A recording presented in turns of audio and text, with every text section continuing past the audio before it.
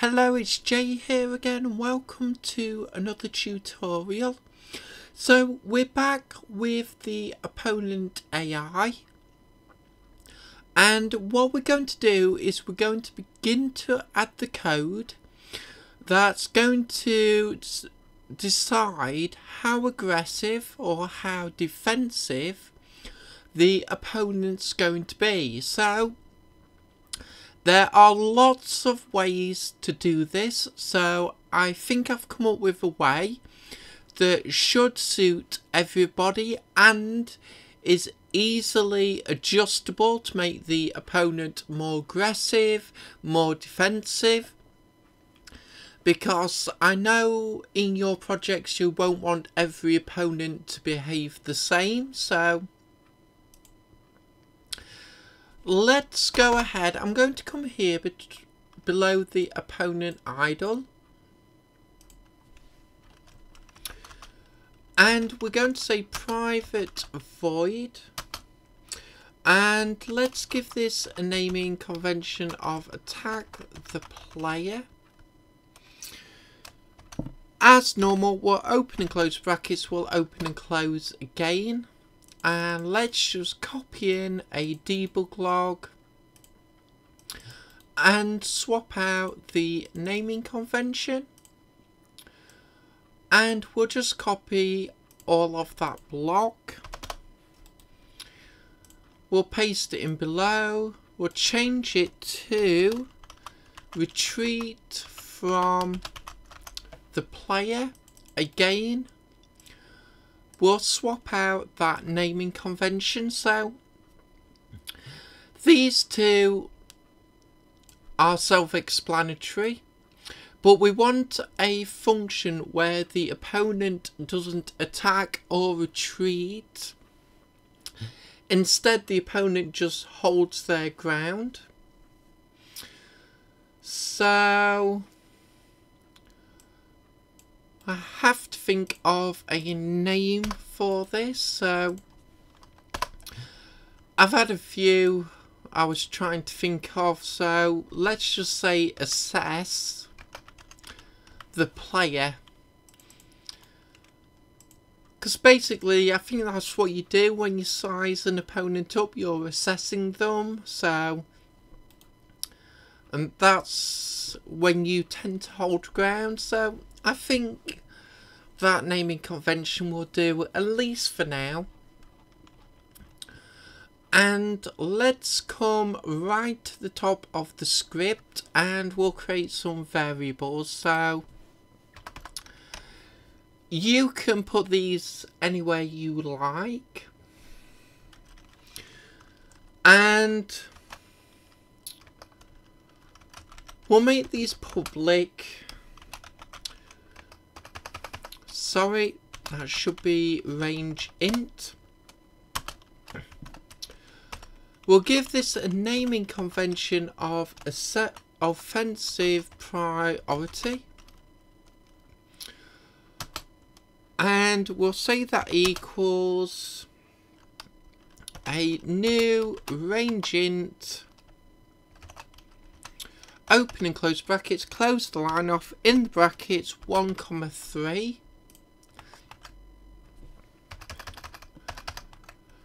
And into the comments, so we'll say defines numerical value for the offensive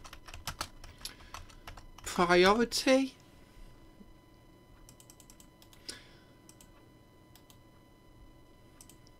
Let's just paste that in twice. So we'll change the next one to assess priority, and we'll change the comment.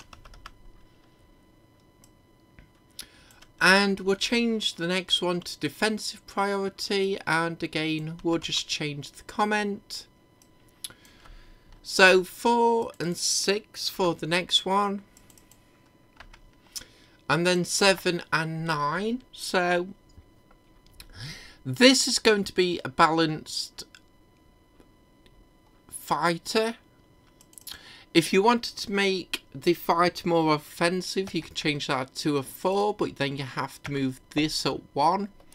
But you get the idea, hopefully. And the same if you wanted to make it more defensive. If you lower it by 1, you have to lower the next number. So, and again, we'll be making changes to this as we go along. And we'll create a private int. So we're going to be making changes as we go along, because I'm trying to do this in a way that will not lock up the AI script until we've got all the code in that will allow the AI to move to the next bit of code that it needs to read if we haven't inputted it yet. So yeah, I mean, I hope you can understand why I'm doing it this way, so you can still test out your game. There's not going to be, the changes are going to be subtle, but that's what I'm trying to do. I'm trying to stop the game locking up because we haven't completed the next block of code or something along those lines. So this private int, we're going to say decide, let's say, aggression priority. No value this time, into the comments. So we'll say creates variable to store aggression priority. And let's come to the void start. You can put this anywhere. So decide aggression priority, and we'll just make that equal to 0, which is outside the range we are using because we're starting at 1. So that just means there's no aggression priority on startup, but we'll quickly input one based on our values. So we'll just say, let's just copy in that naming convention, decide aggression priority to, we'll just say 0 on startup. So let's have a look now. And we're going to copy these naming conventions. So attack will go in after opponent idle, and now you can see why I haven't added numbers to these as of yet. You really should use numbers, so you should put in sort of equals 0, but we're not going to do that until the script is complete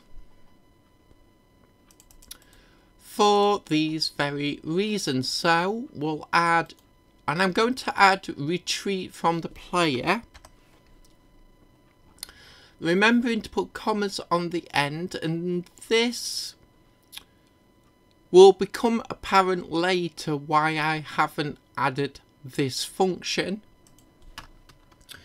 But as I said, we'll come back to that. Now I'm going to come below the opponent idle. Now the code we're about to put in will not work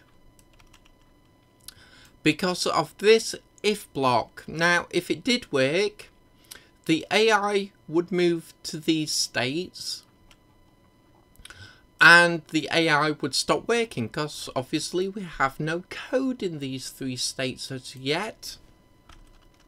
But again, we'll come back and alter that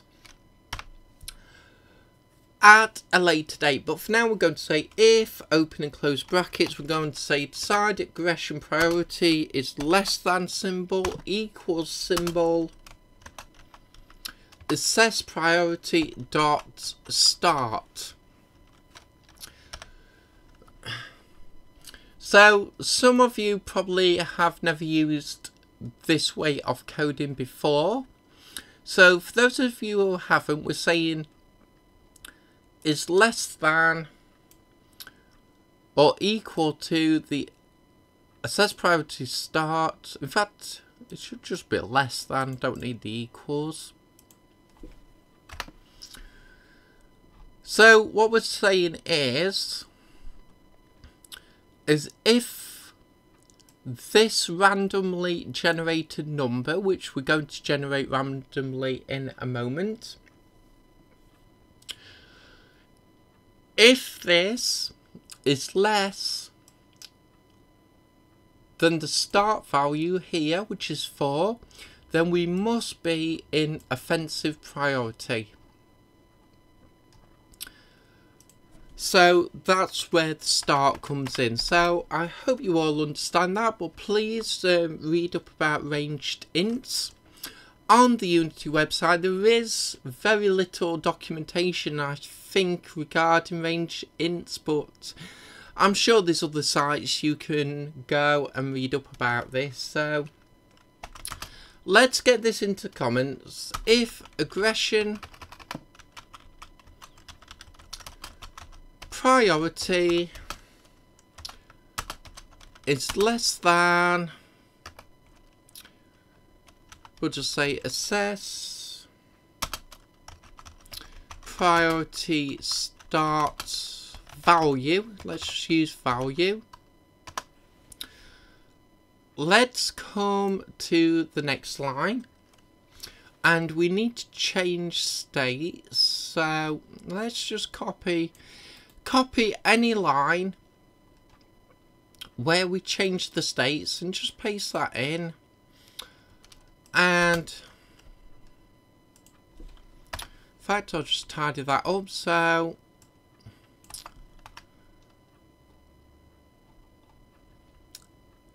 bring that back. So obviously we're in offensive, so we need to change the state to attack the player. And let's change the comment as well. We're going to come below here. So let's say if open and close brackets again, decide aggression priority is greater than, so we'll use the offensive priority dot end. So if it's greater than this value, which is 3, which means we must be in one of these two ranges.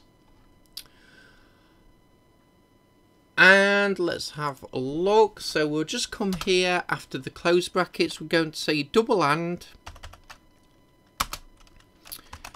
decide aggression priority is less than, and we want to say that it's the defensive priority dot start. So now we're saying it has to be greater than the end of the offensive but less than the start of the defensive, which means we're in this range. So let's come back and I'll just enter here just before the double ands. Let's get this into the comments. So we'll say if aggression priority is greater than offensive priority end value, and in fact I'll put the and in capitals, and is less than defensive start value, and in fact we're going to open and close brackets again at the end here. Should have done that first before putting the comment in, but never mind, we'll just copy and, well, cut and paste that in. So let's come here and we will need some, so let's come, I'm going to put it here, private bool,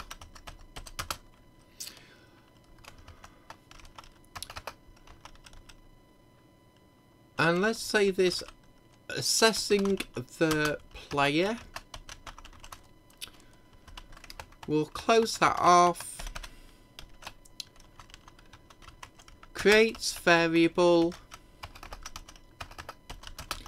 to define if we are assessing the player. You could put sizing up the player in the comments if you wish, something like that.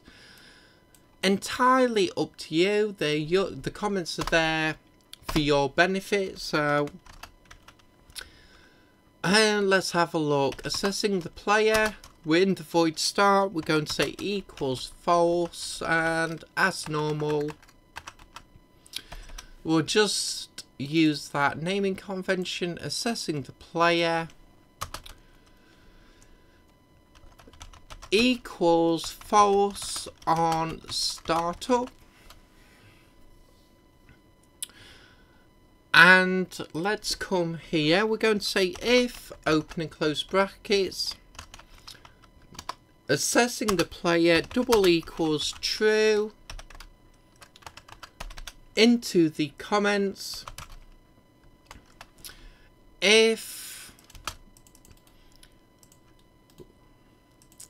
that naming convention, if assessing the player is equal to true, will return.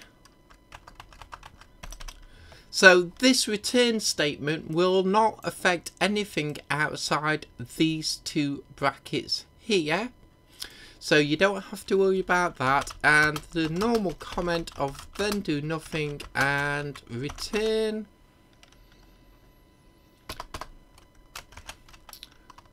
Then we'll set assessing player to true afterwards.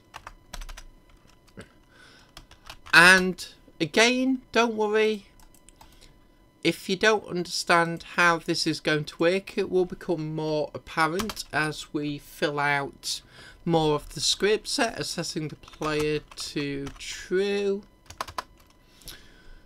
And again, we'll come and we'll copy the line where we change states.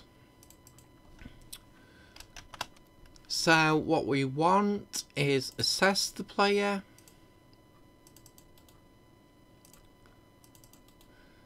To say this is the function, oh wait a minute, because we haven't added it, we just need to actually call it. Sorry about that. So we don't actually need to change states, we just need to assess the player, open and close brackets,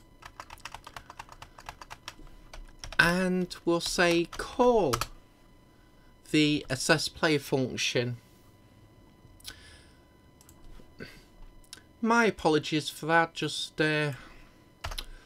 wasn't quite thinking straight there.